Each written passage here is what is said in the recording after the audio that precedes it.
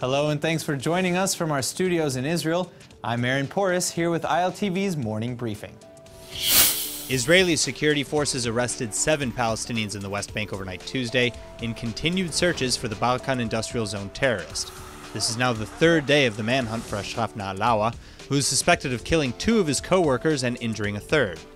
Roughly 20 others, including Na'alawa's siblings and parents, were also temporarily detained or arrested as part of the investigations.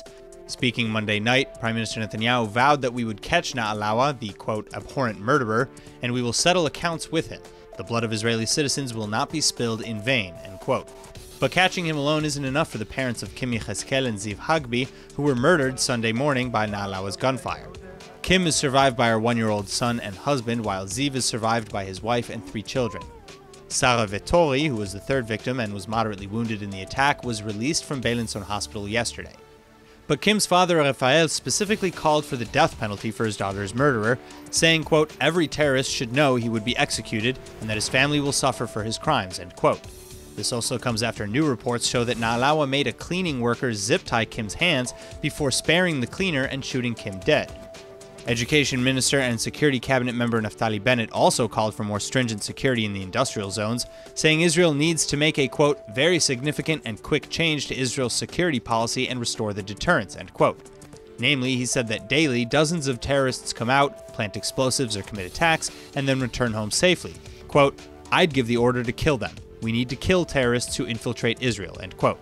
But security guards at the BARKAN industrial zone complained that many security threats are impossible to catch as there are just so many people coming through in such a short time.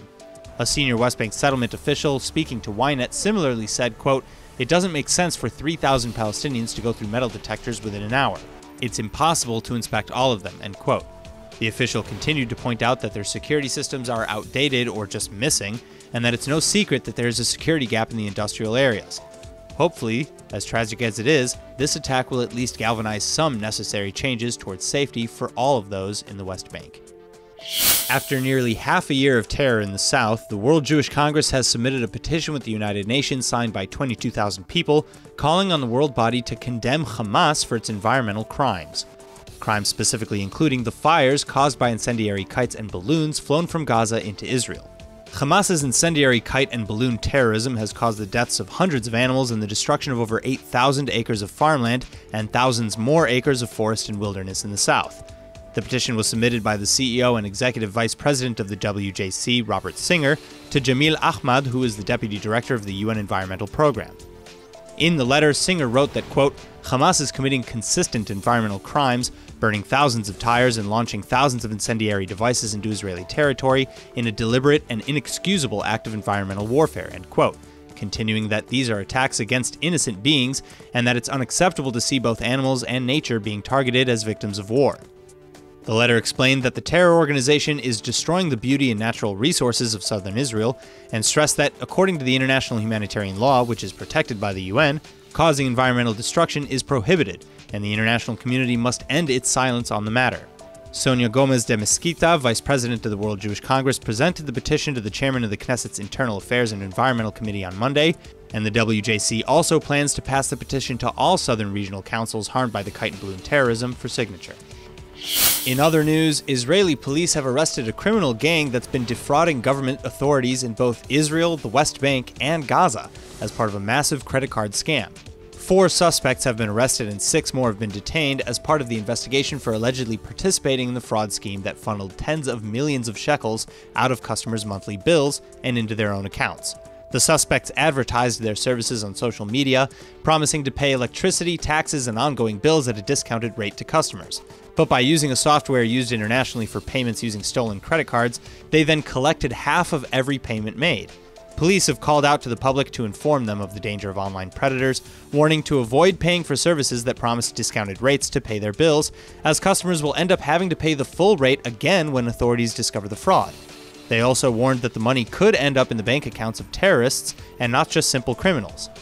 The investigation, made by the Lahav 433 Anti-Corruption Police Unit, was made public after the arrests were made, and the suspects appeared yesterday at the Rishon LeZion Magistrates Court. The group includes members who live in Israel and the Palestinian Authority, and they stand accused of fraud, money laundering, and tax offenses. According to a somewhat surprising report, Muslim countries are apparently reaching out to Azerbaijani President Ilham Aliyev, asking him how he manages to both foster positive ties with Israel and retain a Muslim identity.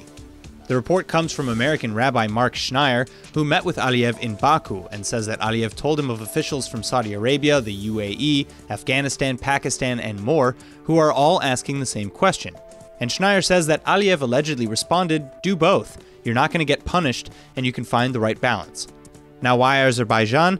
Well, aside from publicly having very close ties with Israel, Azerbaijan also still enjoys the reputation of being both a Muslim country and a Western nation, something other Arab countries reportedly envy.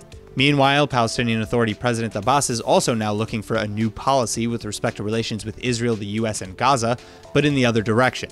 PA officials reported that Abbas called representatives of the PLO and Fatah to Ramallah to discuss these new policies, as Abbas has determined that the United States and Israel are, quote, intent on destroying the two-state solution in order to pave the way for implementing Trump's deal of the century.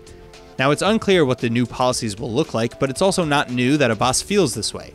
He first made his feelings public following the United States' decision last year to recognize Jerusalem as Israel's capital. Further, just last week, the Palestinian president vowed to end payments to Gaza as long as Hamas refuses to cede control. But Abbas is seemingly facing opposition on all sides here too, as Egyptian President Sisi, whose government has been brokering unification talks between Fatah and Hamas, is also now pressuring Abbas to negotiate or else. Sisi says Egypt will back out of mediation altogether if Abbas doesn't come back to the table. Time will tell how this develops. That's all for now. I'm Aaron Porras, and see you later with our main daily broadcast from Israel at 2 p.m. Eastern Time.